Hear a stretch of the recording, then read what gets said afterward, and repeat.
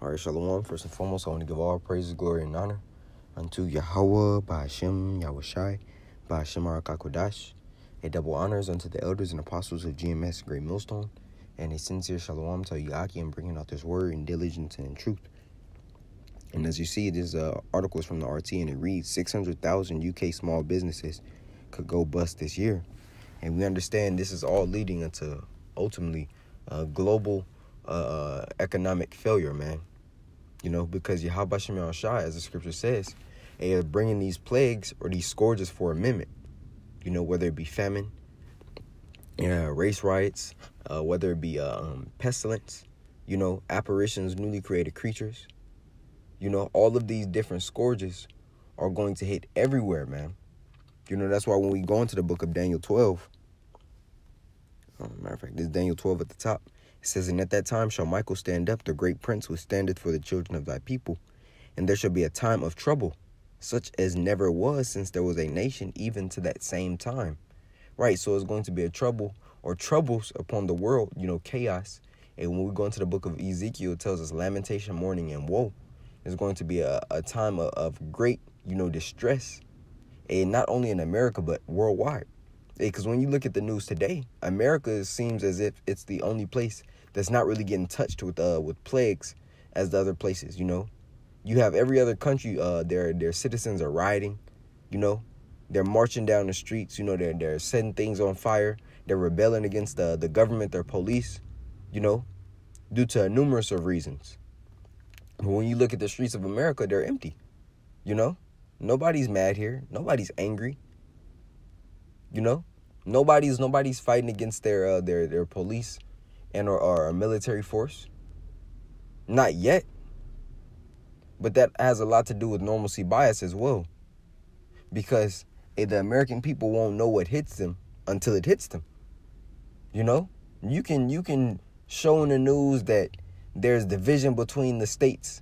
You know, as the scriptures say, and if Satan be divided against himself, his kingdom shall not stand. You know, you can clearly see that there's tension, division. The price of everything is going up. There's been the attacks on everything, from gas to you know, the raising of rent, to the raising of food prices. So you can see that all these factors are going to cause a domino effect, right?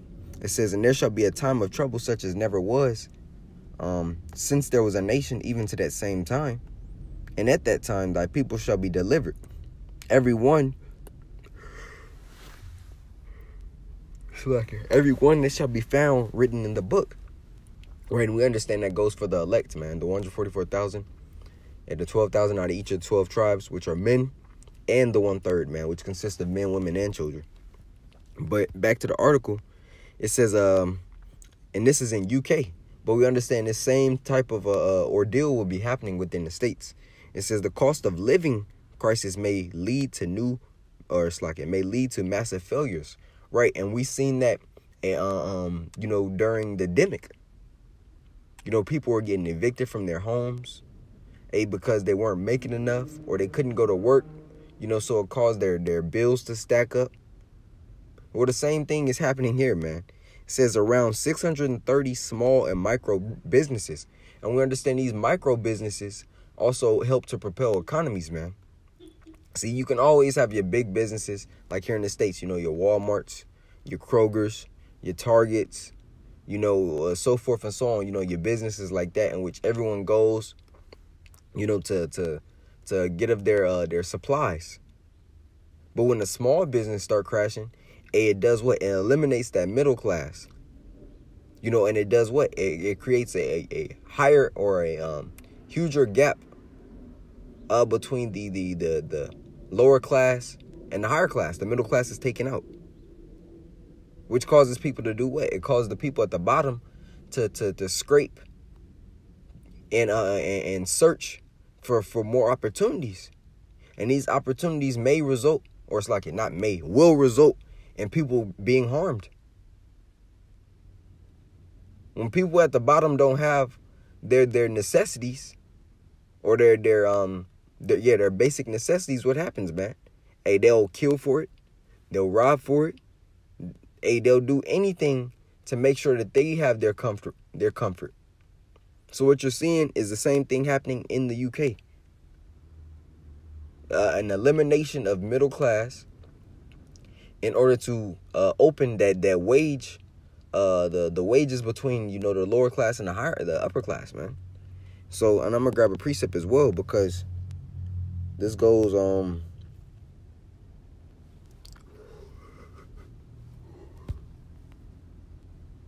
Salakia.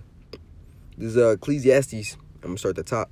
It says, remember now, this is 12, Salakia. Ecclesiasticus 12 at the top. Remember now that I created in the days of thy youth, while the evil days come not, nor the years draw nigh, when thou shalt say, I have no pleasure in them. Right, so our job, and if you're watching, man, your job is to repent, man, and get closer unto Yahweh B'Shem Yahushai. Because you're going to need that true support, man. You're going to need that true staff, the righteous staff, man. Not the staff of which Esau is going to give you, the staff upon Egypt. But you're going to need protection. And it exceeds past physical threats. When everyone is out here starving, the scriptures say that ye shall eat. The angels encampeth around those that fear the Lord. You're going to need divine help, man. It says, while the sun or the light or the moon or the stars be not darkened, nor the clouds return after the rain, in the days when the keepers of the house shall tremble, and the strong men shall bow themselves, and the grinders cease because they are few, and those that look out of the windows be darkened. Right, and we understand this is going into Salakia. This is going into no work being found for Egypt, man. So many different industries are being shut down and are being cut off. You have food processing plants all over the country being burned down to the ground. You have farms which had livestock, whether it be chicken, whether it be beef, basically euthanizing all of their supply, man. The same that happened in certain egg farms.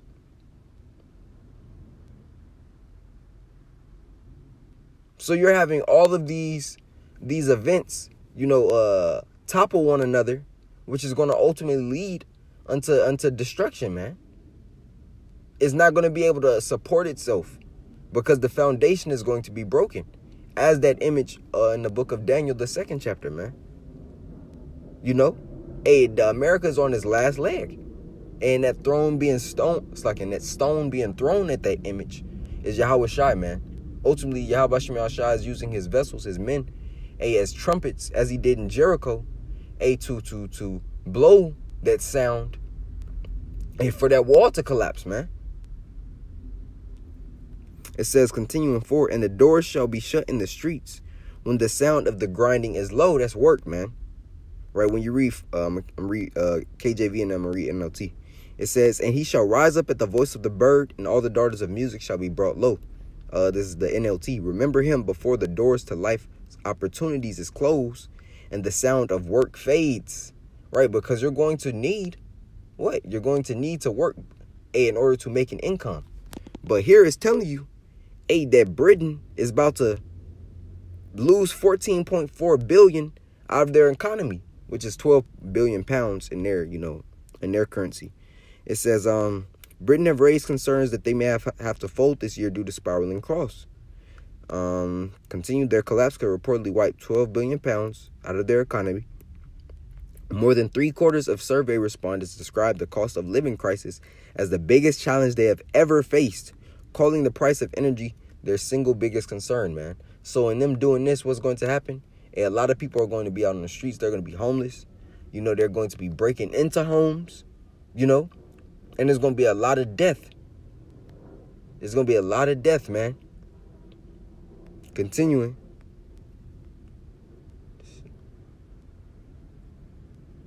It says, micro businesses, which are typically firms with fewer than 10 employees, represent 96%